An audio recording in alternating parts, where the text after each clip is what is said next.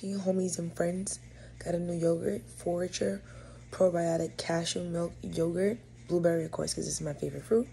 And I've never had cashew milk yogurt before. I never actually liked cashew milk. I mean, I'm older now. Maybe my cat want to scratch it. My aunt's cat. Y'all remember Happy? Doesn't taste bad.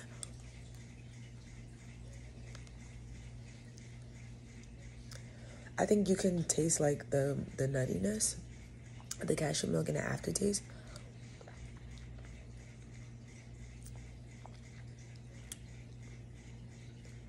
I want to say that the texture isn't like as creamy, but it does feel very light, like the way they whip it, like they fold in the air. So that wouldn't be whipping, that would be, yeah, that would be folding in. So that's just more air within it.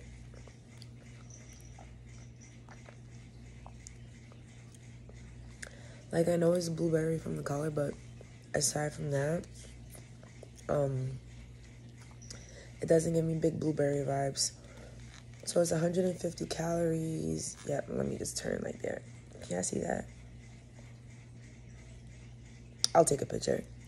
150 calories, 12 grams of sugar. Added sugar is 11 grams, which I would not have expected because it seems so healthy, like non-sugar. It doesn't even taste like sugar, so it's a waste of sugar I'm intaking right now. Ingredients: cane sugar, blueberries, coconut cream, starch blend, fruit and vegetable juice, guar gum, natural flavor, fruit juice, locust bean gum, lemon juice, constant. I haven't did a pass on anything because I usually do this dumb rubric that's not really rubric, but I'd pass on this. So I'm eating this because I got a hydrocolon therapy last night. So after I was supposed to drink water with lemon in it, and then she said in the morning just eat a yogurt. That's why I got this.